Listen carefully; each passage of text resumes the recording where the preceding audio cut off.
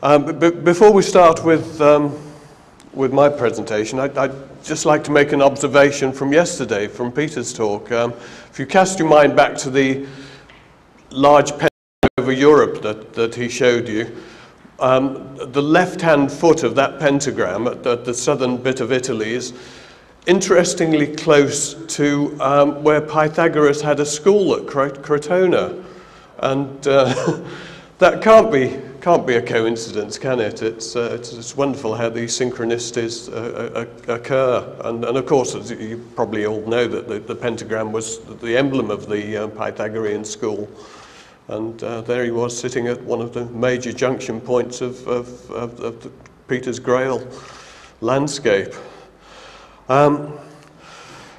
We get on with Lugh now. What I'm going to talk about today is the strange presence of Lugh within the landscape of London, which takes many forms. And just briefly, I'll fly over some information about who Lugh was. I mean, Anthony's covered most of it. But it's essentially, although he gets mixed up with the sun gods, I think he's more associated with light and has the power of the sun. And in the old Celtic traditions, the sun actually belonged to the goddesses, Ain and Bridget, the daughters of the Dagda, the great god. And Lugh is one of the shining ones. He is light, and he bears the light of the sun. Sorry, the slides have come out strangely small for some reason through the projector today.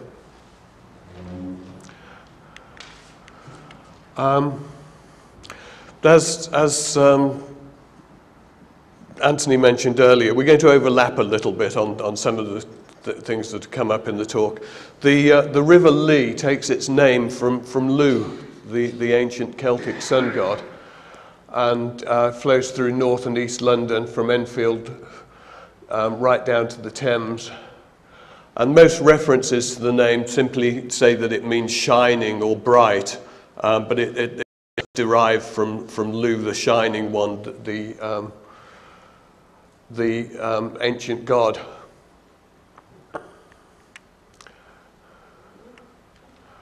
And the link with Lugh is confirmed with its source, which rises in Luton, which is Lugh's town. And Luton, I think, often gets overlooked. Well, it does get overlooked as an important energy centre. It's an amazing place. As Anthony said, it has the Michael line going right through it. It also has a direct line from Stonehenge to it. There are several old wonderful hills in the town itself, as well as Warlord's Bank. And this is the actual source of the River Lea. It doesn't look much there. It must have been taken on a dry day. But of course, it picks up so many tributaries on the way that it grows to the powerful river that we know. And this is an old map of Luton showing Warlord's Bank. And according to local legend, the spring is presided over by Lugus, Lud or Lig. That's quotation from a local history book. So it's got a direct link to Lugh, because all those are different appellations of the same god. And Warlord's Bank is actually in the district of Leagrave, which is another connection to the Lugh name. And you can see that the Warlord's Bank has actually still got some pretty tall embankments and earthworks around it. It's jolly good. This, unfortunately, it's got a few other things around it as well, because the Luton Council decided it was a great place to put a few tower blocks in the 60s, and they don't really add to the atmosphere. And of course, the Lea ends up in the Thames here, just opposite the the terrible dome, and close to Canary Wharf, and it passes the Olympic Village and the Olympic Stadium on the way. Do you think we could close the curtains on that side and put a couple of lights down, because the slides are coming up a bit dark? Thanks. And this is how close the River Lea gets to the Olympic Stadium. It's actually enclosed by water on every side, like a sacred enclosure, which is quite interesting. So I've got a sneaking suspicion that this is some kind of sacred space that's being created there.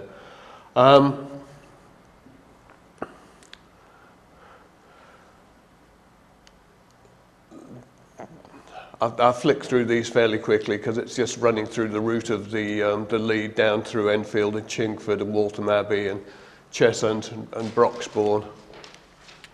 Actually, at Broxbourne, there's a great place where you can turn up and hire a bicycle and cycle along the path beside the Lea all the way up to Ware and Hertford. And on a sunny afternoon, it's a terrific way to take in a pilgrimage of the river.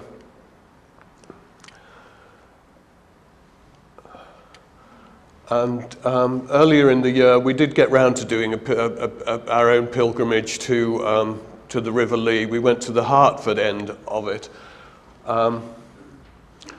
where the River Lea joins with three other rivers, the strangely named rivers of the Mimram, the Bean, and the Rib, all join so that four rivers come together at Hertford. And Hertford Castle is where we started the pilgrimage, and it's one of those places that has a history tied in with the Norman castle that was there. The current building that's on the slide is a Tudor period one, but I have a feeling that the area around Hertford Castle was a sacred space originally, not a place of military or strategic significance, even though it's evolved into a castle. And that's kind of hinted at by the fact that in 673 a synod was held there, which essentially established the first Church of England. So 400 years before the Normans were there building their castle, which they get all the credit for. This was a place that had some sacred significance, enough to host a synod. And I think all the bishops of Britain except one turned up. It's got a strange connection to the Earth stars discovery too, in that the Camelot site of the Earth stars discovery, the Camelot Moat, where a fortified manor house or small castle once stood. When it was demolished in 1439, the remains were taken away to help rebuild the walls of Hertford Castle. So when you go and visit Camelot Moat in North London and don't find a castle there on the material plane at least, that's because it's all been carted off to Hertford and built into the walls. And when we went here, we started the pilgrimage in the grounds beneath a large oak tree to listen to the voice of the site and tell us what if anything, useful we might do there. And one of the people with us said that they felt it was something to do with the blending of male and female energies and the balancing of those energies. And 10 minutes later, when we walked over to the castle itself, there was a wedding going on in there. So, that's confirmed that quite nicely. This is an ancient boundary stone that's outside Hertford Castle, and in fact there's another stone nearby that commemorates the synod. Boundary stones, again, are overlooked in their significance, I feel. If you look at Sir Montague Sharp's book on the ancient history of Hertfordshire, he says that the stone itself was sacred and it stood for a local god, or in the Roman periods it was a god called Terminus, he says, who was the god of boundaries. But prior to that, and John Michel confirms this in View Over Atlantis, these boundary stones were sacred to the Celtic Mercury, who, of course, is Lugh by any other name. So, right outside the site of Hertford Castle is a stone that was probably originally dedicated to Lugh.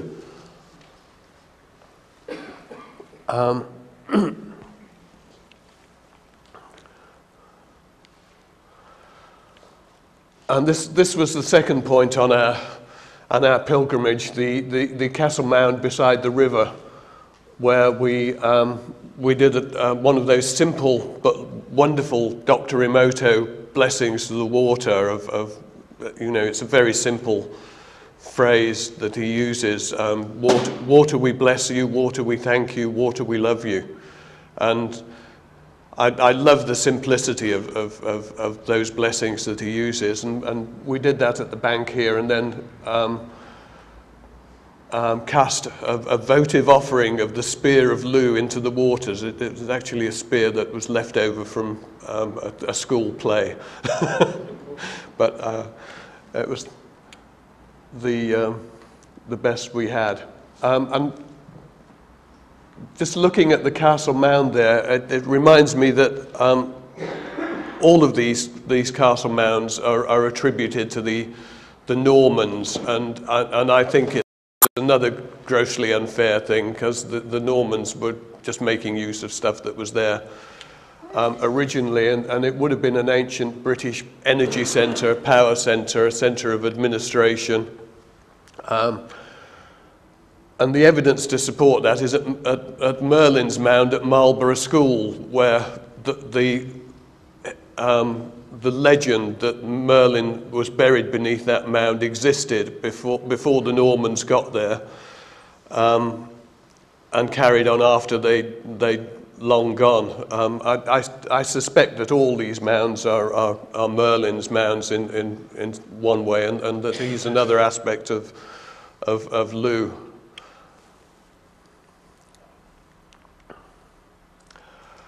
And this is a strange landscape figure I found on a map of Hertford. To me, it looks like a deer, a hart, perhaps is another word for a deer, but there it is drinking at the ford in Hertford, and it's even got a couple of antlers.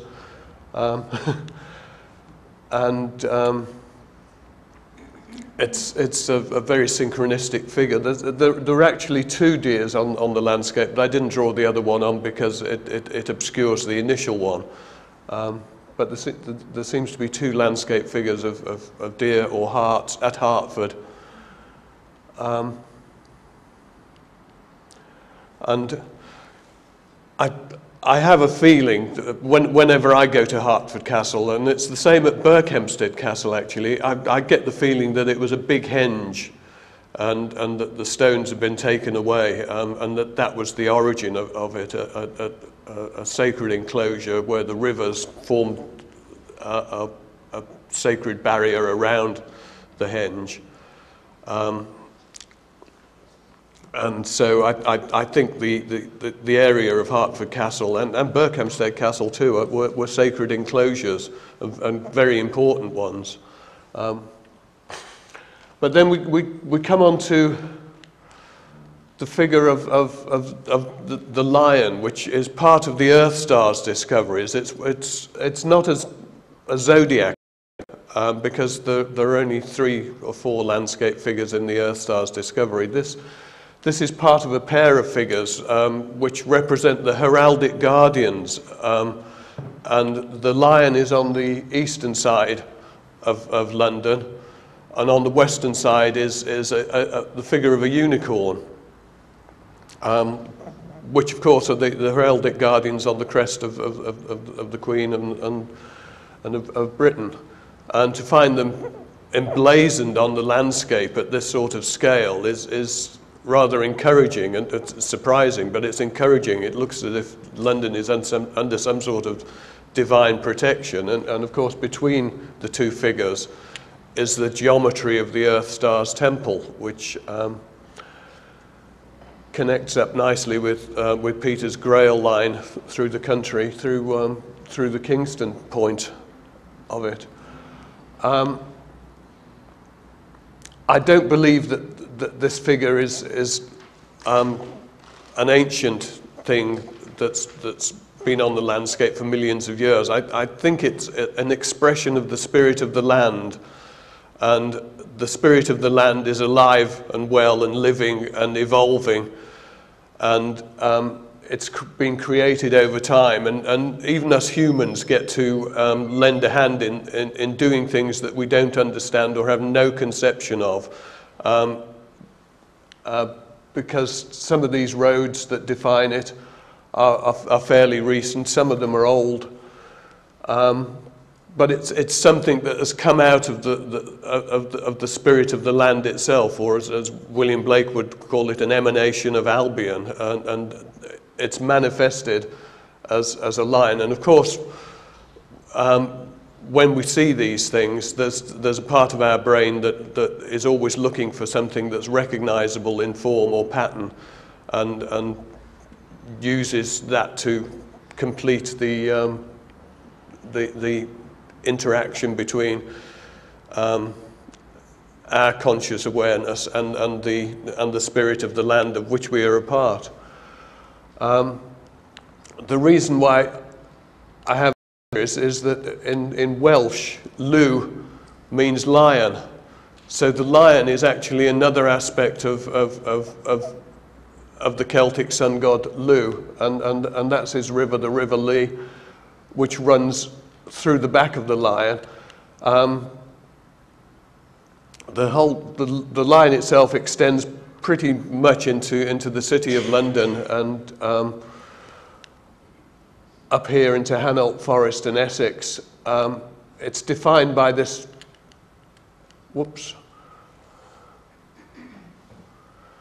it's defined by this road that goes down into northeast London, but it also has the River Roding running alongside that, which could equally be used to define that pattern.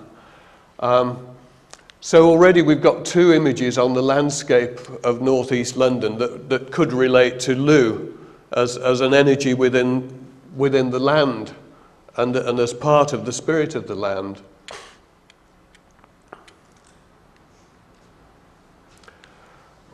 Here we are. This is the A113 from Woodford to Chigwell, and as I said, the River Roding is running alongside it in a slightly more wibbly-wobbly fashion. The paws of the lion, 'cause it's not a standing lion like the one on the crest. It's more sphinx-like. The paws of the lion go through Dagenham, and the body of the lion encompasses quite a lot of northeast London. This is a slightly different map, showing you more clearly some of the towns around there, which are included in the figure of the lion, and of course several of them a strong earth stars point. At Wanstead there's the St Gabriel's Church, which is part of a 5-point star, and down in East Ham is the old St Mary's Church and Barking Abbey, which are some of the key points of the earth star's geometry.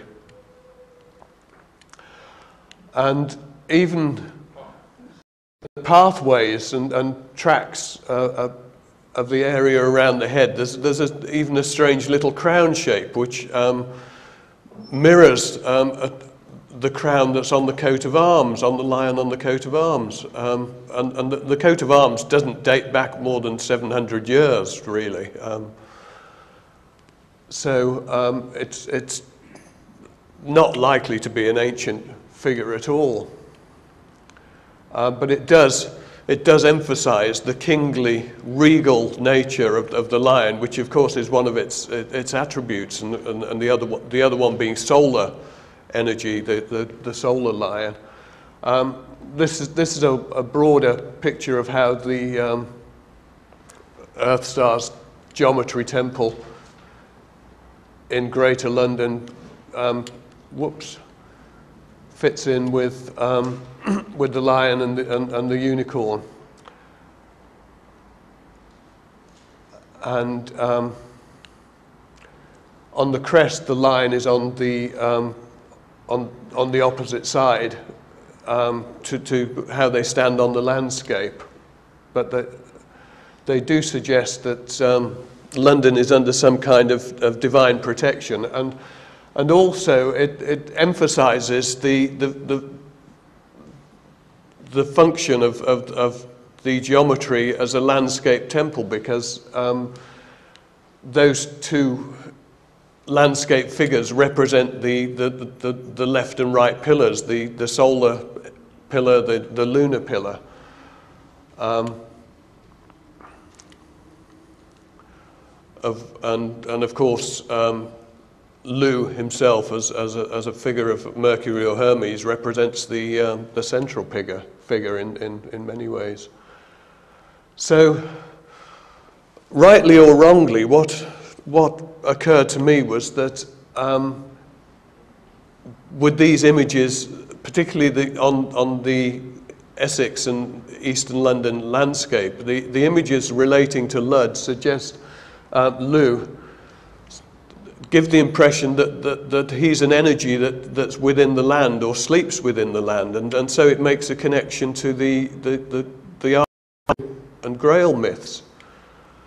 And perhaps because Lugh is so much older than Arthur, who was, if he existed, was a 5th or 6th century person.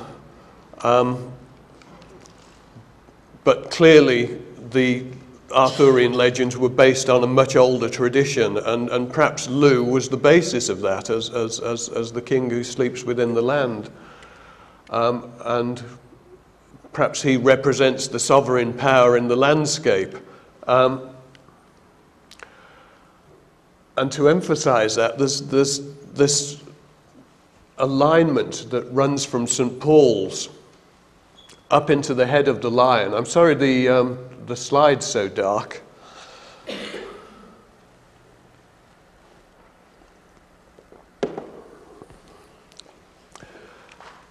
This is probably the most important alignment of energy through London. It takes in down here St. Paul's, Westminster Abbey, several other sites, and up here in the head of the lion, it goes through a place called Chigwell Row. But it's very much a royal line, and a line connected to the sovereignty of the land. It connects 3 sites of coronation, which is the Kingstone at Kingston-on-Thames, where 7 Saxon kings were crowned, Westminster Abbey, where our modern royalty are crowned, and St. Paul's, where an open-air druidic moot was used to select the next king in an election by his people and his peers. And that's fallen out of practice these days. The last king to undergo that procedure before his inauguration, I think, was Henry III.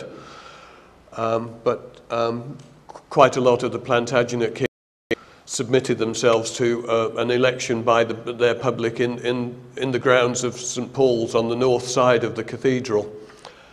And Edmund Ironsides was one, Edward the Confessor was another. And if they didn't get elected by their people and their peers in St. Paul's, they didn't get crowned at Westminster.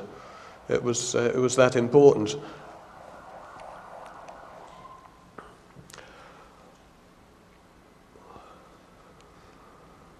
And these are some of the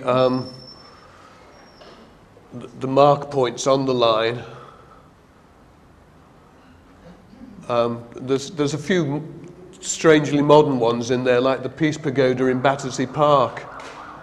And the point in Kingston is probably the parish church, where the stone was kept in the parish church for quite a long time before it was moved a few hundred yards down the road to outside the law courts.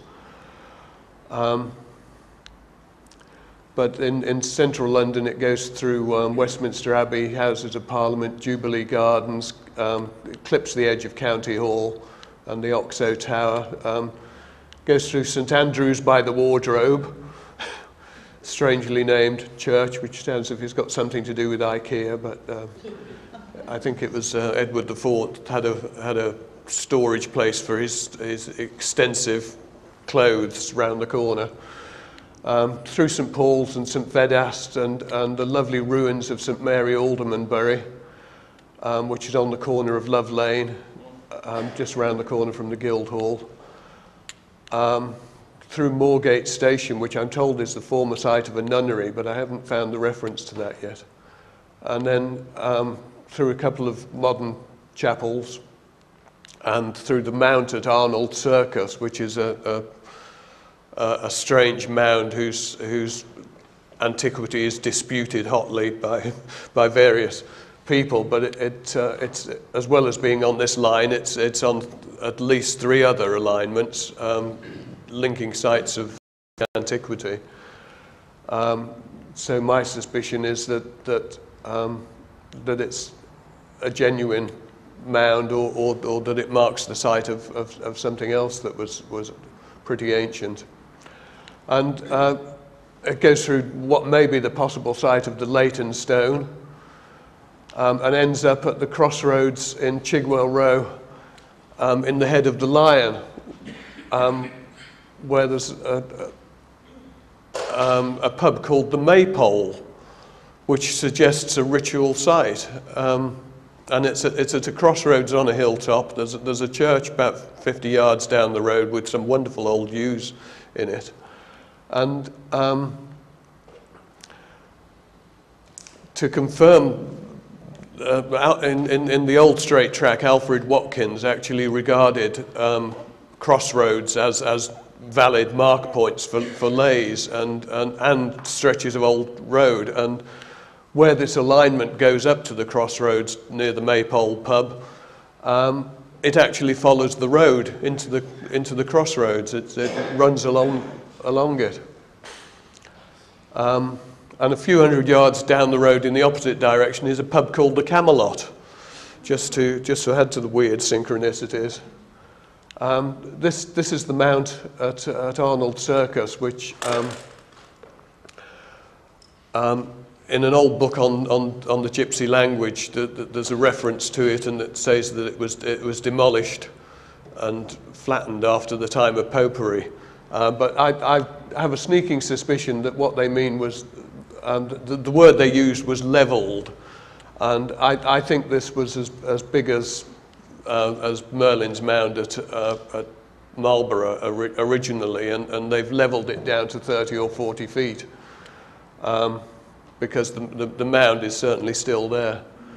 This is the ruins of St Mary Aldermanbury at the corner of Love Lane, and that's a wonderful, tranquil place, frequently used by city workers to have their lunch. And that's the Kingstone at Kingston-on-Thames. A couple of sites that aren't listed there is the Priory of St John at Oldham. The line seems to go through just before it gets to the mound at Arnold Circus. And also beneath the Guild Hall is an amphitheatre, which is said to be Roman, and the line also clips the edge of that. So it's pretty well marked. And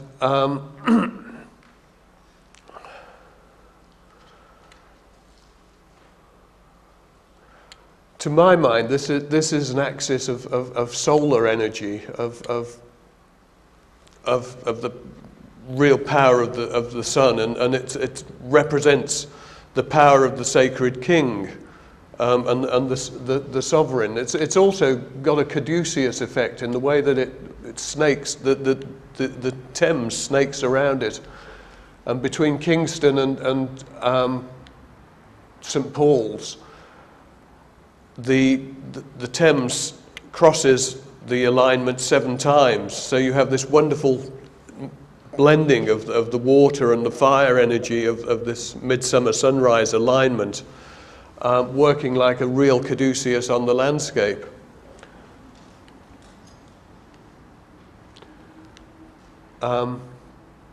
This is the point at Chigwell Row where this royal alignment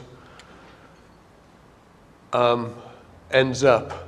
And because that was the Maypole pub there, it suggests a celebration at Beltane at May Day. So I worked out the May Day sunrise there, and it goes back to Primrose Hill, which is also a great place of ritual, and even today used by the Druid order for marking the 8 ceremonies of the year.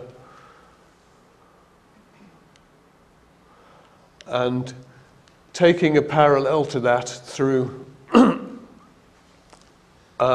St Paul's, there could be this is either a Beltane alignment or a Lunasad alignment, and whereas the corridor line, the royal line, goes through the north side of the Olympic Village, the Lunasad alignment would go right through the Olympic Park, the main arena. And I've only recently been investigating this, so I haven't plotted all the sites along that line. And in fact, I haven't plotted many of them at all. But it seems likely that when I do, some interesting things will turn up. But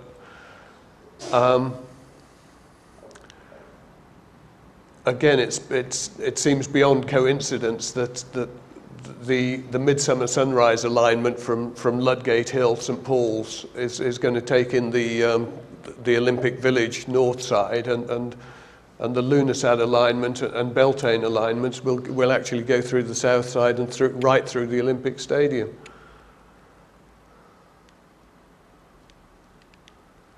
And that got me thinking, is one of those alignments Lugh's spear of light, which is talked about in legend.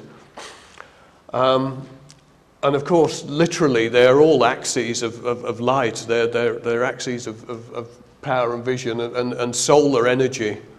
Even though Lugh is not a sun god, he does seem to be associated with the light of the sun and the sovereignty of the sacred king. And so I began to think of this midsummer sunrise axis that connects the lion, who is Lugh, to Ludgate Hill, which may be named after Lugh. I began to think of that as Lugh's spear or sword.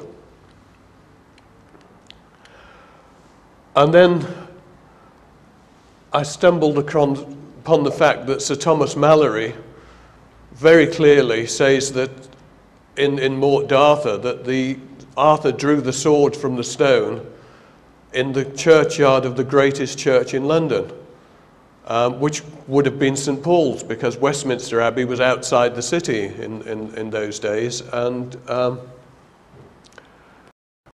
so out of this solar alignment is maybe the site where Arthur's sovereignty arose. And so at one end of it we have the sleeping lion in the land, and at the other end of it we have the once and future king claiming his power. So this is a very important alignment linked to the sovereignty of Britain and the royal line of Grail kings. And it actually goes right through the spot where Sir Thomas Malory says King Arthur pulled the sword from the stone.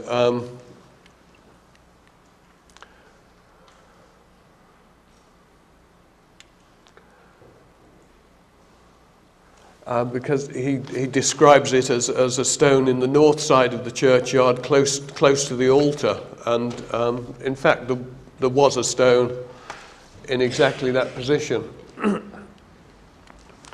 And this is what marks the site of that stone. It's Paul's cross, the original Paul's cross.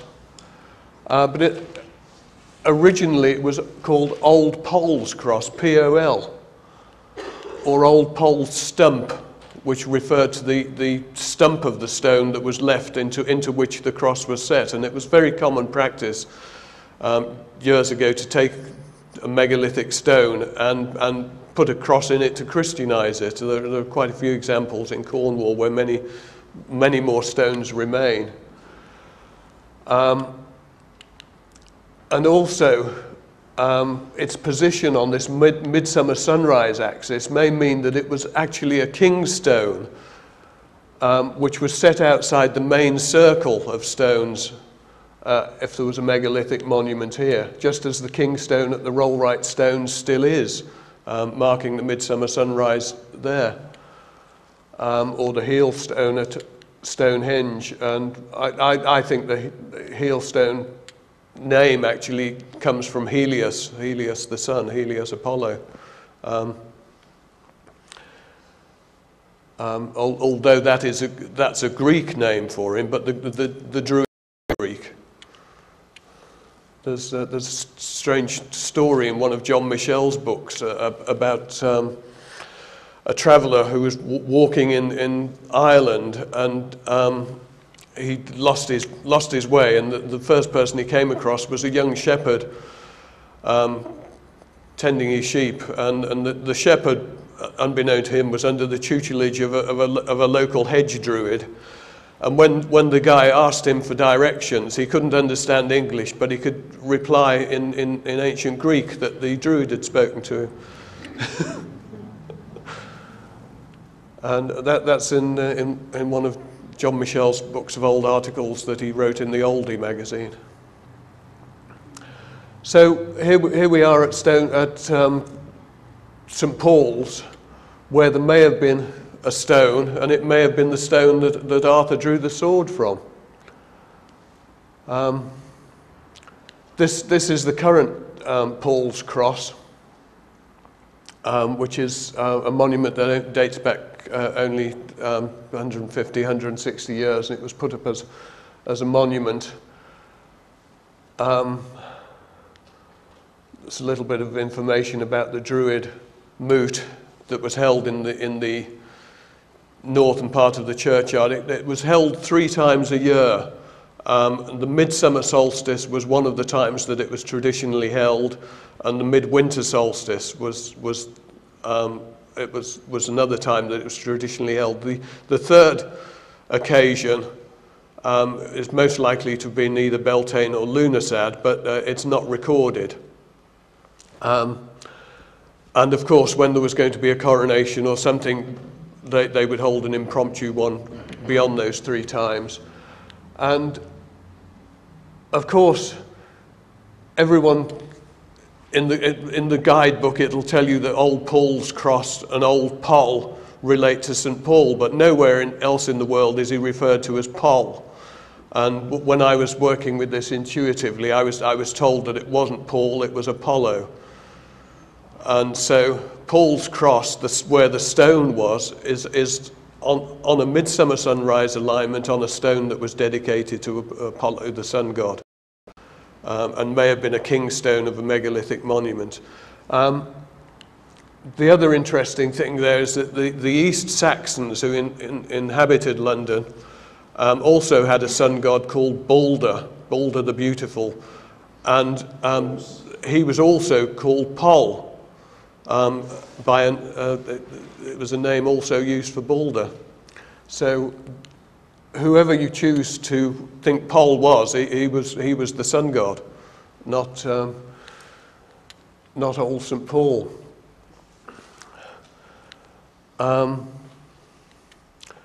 So there we have it. This was a place where kings were made, and what they were doing was tapping into I got a feeling that the coronation process was rather like the process in Egypt where the pharaoh became the living embodiment of the sun god. And I think that the sacred kings of Britain underwent the same thing at their coronation. They were crowned with the glory and the power of the sun. The crown actually represents the glory of the sun, the corona. That's where the word comes from.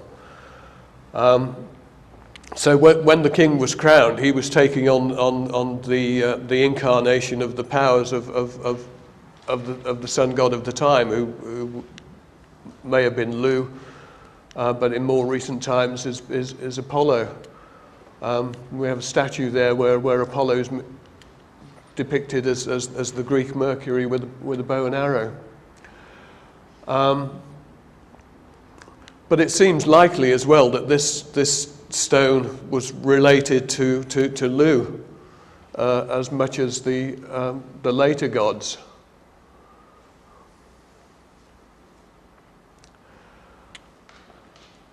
And as I said, the stone was exactly where Mallory said it ought to be. So this makes a very important alignment linked to the sovereignty of Britain and the royal line of Grail kings. Arthur was Pendragon, and Pendragon even today is a title within the Druid order, and head of the dragon. And you can translate that as someone who controls the dragon force. And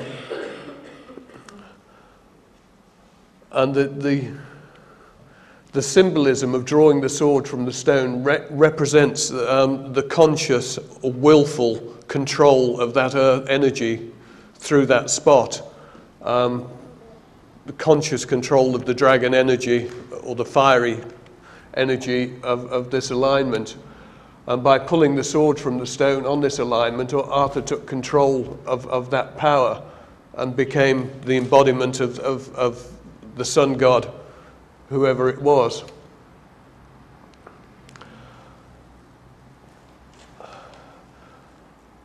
And so Lugh may be the pre-Arthurian embodiment of the king who sleeps within the land.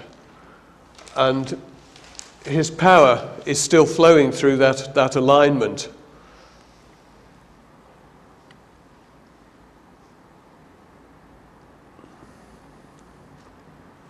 And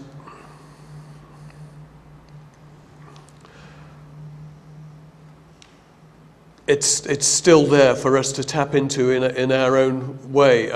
Last year we had two groups that did pilgrimages to St. Paul's to draw our own swords of power from the location of the old stone, and it was a very interesting experience. It's a very empowering thing. I recommend that anyone who can get there on the solstice next year goes along, and they conveniently put benches all around where the stone was. So you can sit on the bench and you can visualize the stone there or its etheric counterpart, and of course all this was organized by Merlin's power.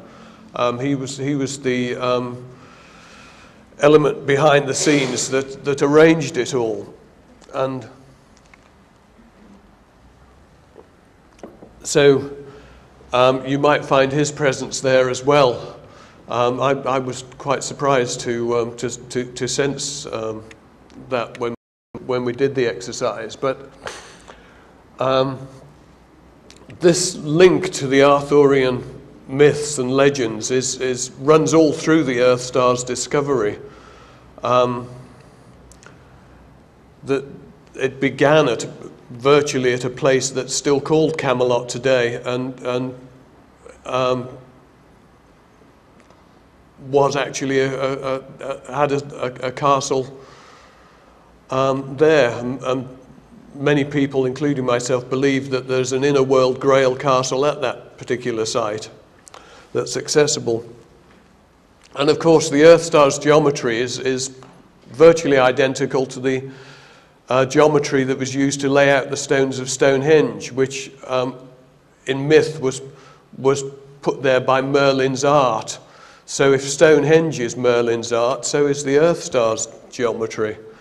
And then in amongst it, we have this amazing alignment that identifies the place where Arthur drew the sword from the stone. And raises the question of, does Arthur's stone still exist? And I think it does. Because less than a quarter of a mile from St. Paul's is the London stone, which is said to be the foundation stone of the city.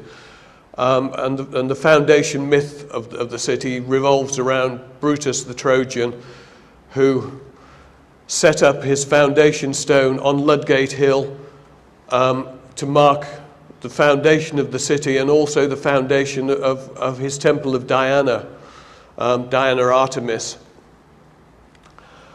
But if that's the case, the foundation stone should be on Ludgate Hill, where the temple of Diana is supposed to be, and which was the center of Brutus's city.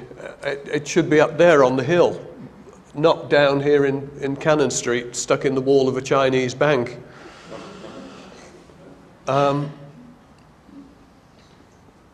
And there's no doubt there was a temple of Diana on Ludgate Hill, because there is a temple an altar, a Roman altar dedicated to Diana, that was unearthed when Goldsmiths Hall was developed in the 1860s.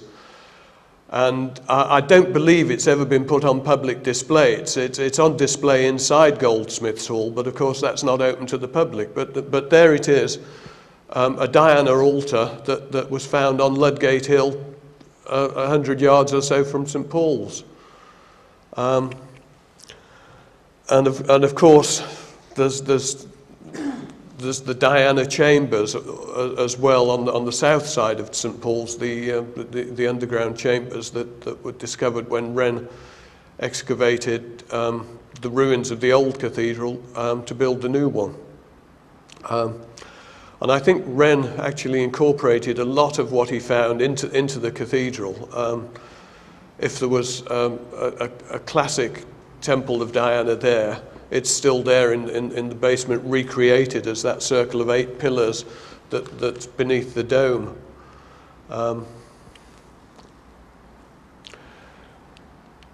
And that's how the London stone used to look when it was set into the wall of St. Swithin's Church,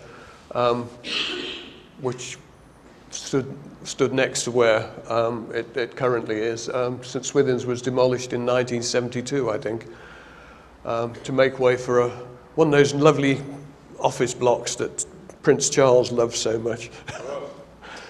And that's what it looks like if you shove your camera through the grill and try and get a photograph of the stone. It's not very big. It looks like it might be the top of a stone, or indeed a stump, which would tie in with Pole's stump.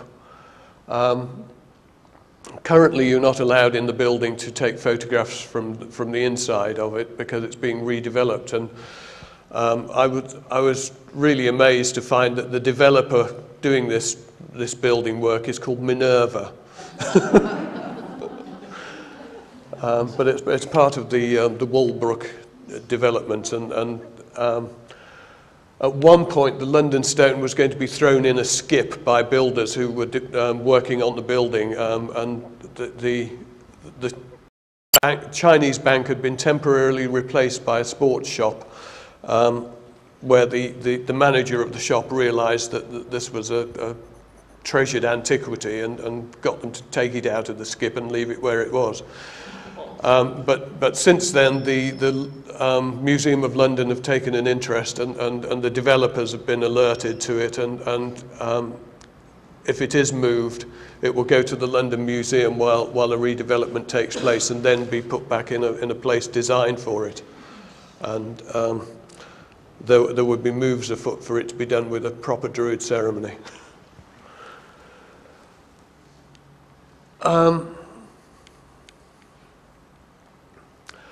So that's pretty much it. To reiterate actually what Peter ended his talk with yesterday, the wisdom of the ancient Druids is an open secret, and it's on public display all around us in nature, encoded in our sacred landscapes and in our ancient sacred sites, and it just takes us to go and look for these things and observe nature as our ancestors did. And some things are more difficult to find than others. I think Nick's discoveries from Avebury are something I wouldn't have ever found, because it requires that specialist astrological knowledge. But there's plenty out there for us to find, and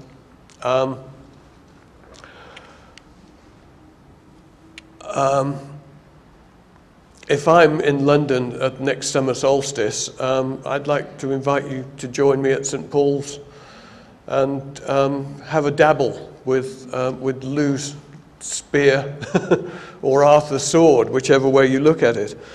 And before we end, as Lugh's spear of light goes through the Olympic Stadium, I'm very tempted to put a tenner on Britain getting an Olympic gold in the javelin.